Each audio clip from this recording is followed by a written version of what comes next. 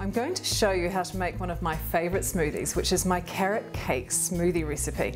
Now, what you're going to love about this is not only do you get the hint of walnuts and carrots as you do in the cake, you also get a little hint of lime as well, and the yogurt combined with the lime gives you kind of like that cream cheese icing flavour as well.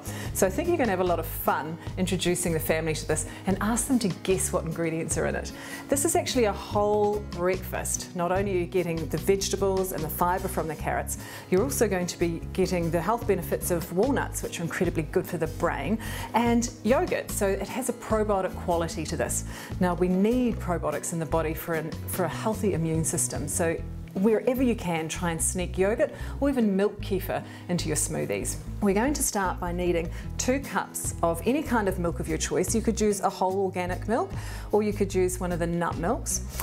1 cup of yogurt. Now, what you're wanting in your yogurt is always natural, unsweetened, high probiotic yogurt. You'll also need 1/2 cup of oats that have been soaked overnight. The soaking of grains is really essential to increase the absorption of the nutrients and also make them more digestible. You'll need 1/2 cup of walnuts, which will pulse through at the end. We still want a little bit of the crunch from the walnuts coming through for texture. You'll need 4 organic carrots that you've just peeled lightly and then chopped into chunks, and about 6 medjool dates to taste.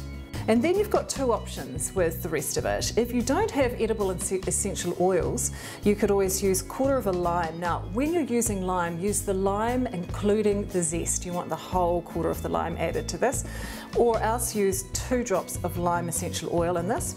Likewise with the cinnamon bark oil, you'll need 1 drop of essential oil for this, or you can swap that out for 1 teaspoon of ground cinnamon. And you'll also need 1/3 of a teaspoon of ground cardamom, and that's going to give it a nice warming, exotic flavour. So start, of course, by adding all of the liquids to the bottom of the blender. Your milk, followed by your yogurt.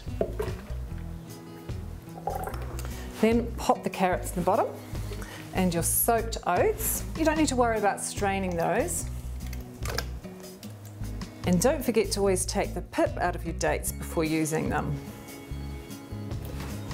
Then add in your ground cardamom and 2 drops of lime oil, or 1/4 of a whole lime. And 1 drop of cinnamon bark oil, or 1 teaspoon of ground cinnamon. Then you want to blend that up until all the ingredients are combined well.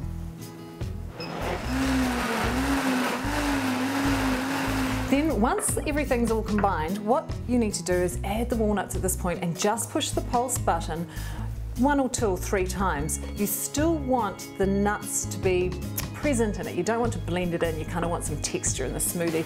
It's kind of what makes it a little bit special.